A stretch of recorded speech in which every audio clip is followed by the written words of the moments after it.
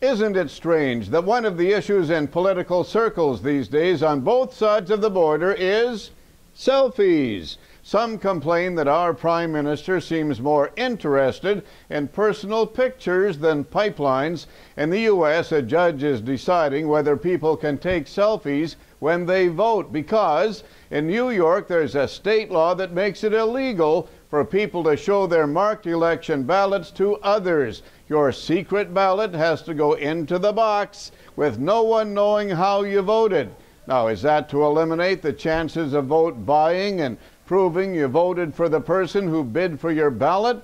What business does the government have telling you what you can and cannot divulge about your political preferences? The government lawyer says social media is just a fad, that it should not be indulged. But the lawyer for 3 people challenging the no selfie in voting booths law argues that social media is not just a fad. For some, he says, it's a way of life.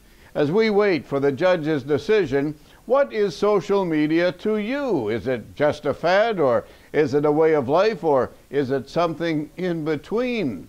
Let me know what you think. I'm Bob Layton.